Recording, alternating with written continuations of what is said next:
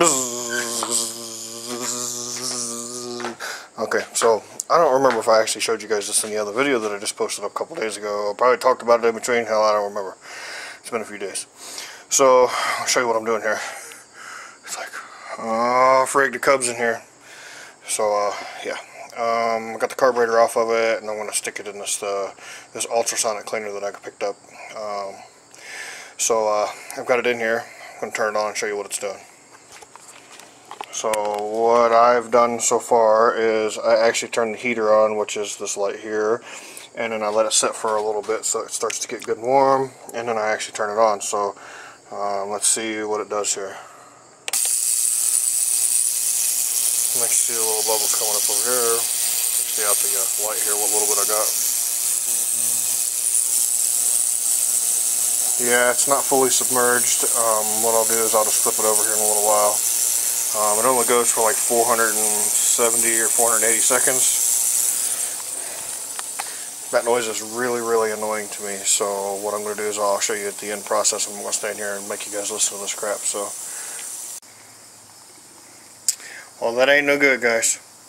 So I'm pretty sure that this engine is very, very tired and needs some internal help, because just doing a little compression test here, because it had everything that needed except for what I thought, and I was hoping it wasn't that, but I think it is. So I'm only getting about 32, 33 psi on the on my gauge here. I'll show you this. She's leaking down now.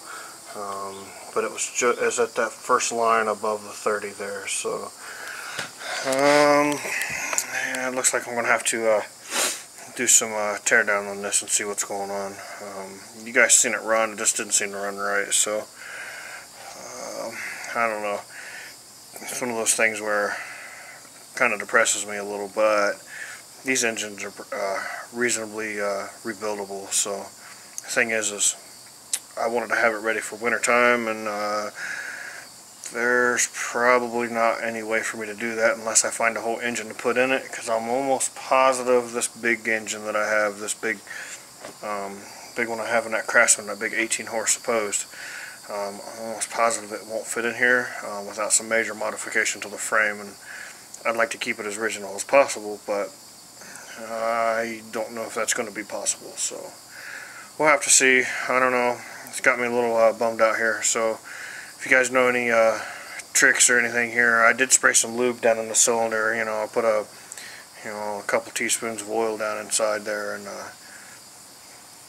spun it over a little bit, and it's still dropping now. I mean, it's dropped about halfway down the cylinder. I mean, I'm expecting it to drop. I mean, they all do, but at the same point, this thing's probably pretty tired.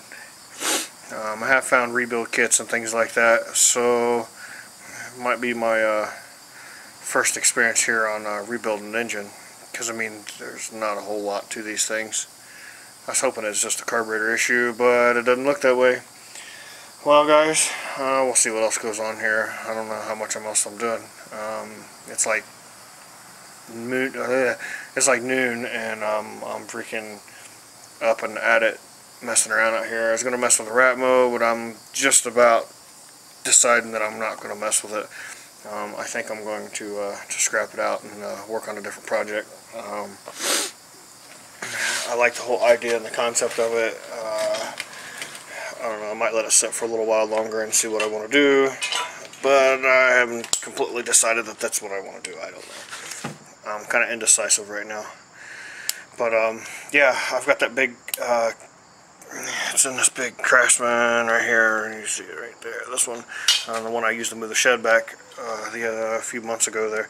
So if you guys go over and look over that way, back in the day, I can't say in the day, but back a couple months ago where I moved the shed, it's a Kohler 18 horse opposed, and I don't know if that fits in here or not. If you guys got any places that you know of, information for this Cub, because I think the engine's going to end up coming out of this thing.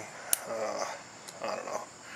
Be kind of entertaining to turn it into a pull-in tractor, but it's just beyond expensive for right now. So I don't know, guys. We'll see what else goes on for today. So this is the high side. I went back and checked it again, and she come up just a little bit, but not much. I looked online, and it's supposed to be at least 50, so which puts it in between. So she's right at about 40 now, so she's a little low. Could be just that it's got carbon in the cylinder or on the valves or something, not allowing it to do the compression enough.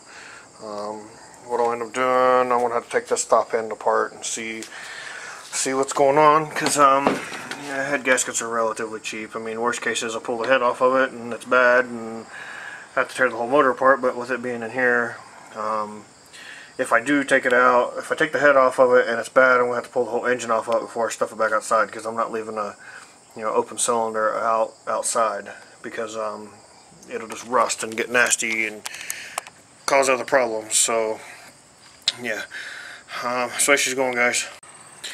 Okay, guys, so I've been sitting here messing around, went and actually took a nap because I got up and stayed up. I should have went back to bed. But yeah, so went and been looking at stuff for this Cub Cadet, and I found the rebuild kits for it for between 100 and ish, plus or minus a little bit, just depending on if you need the piston and rod. Just depends on what would go on with this one. So 150-ish to rebuild it and make it like new, but that's, I'm gonna have to buy a few tools, of course, buy a hone and all that stuff, and hone out the cylinder, and get some cylinder, I don't know what they are, actually get some gauges and stuff, because I don't have any of that stuff either. I do have one gauge, but it's it doesn't work for that type of stuff. It's good for measuring the outside and inside diameters, but not a cylinder. It's different. So I don't know, guys. I'm debating. I'm kind of on a ledge here, debating, and I'm thinking about getting rid of this thing. I don't know. I did find a guy on Craigslist that has engines listed for right around $100, $150 for an engine, and I pull one out and put another one in it, and go from there. But that's, I have 100 in the mower or on the tractor, and then 150 in it, so that put me at 250 in it just to make it back running. So I don't know, guys. I'm debating.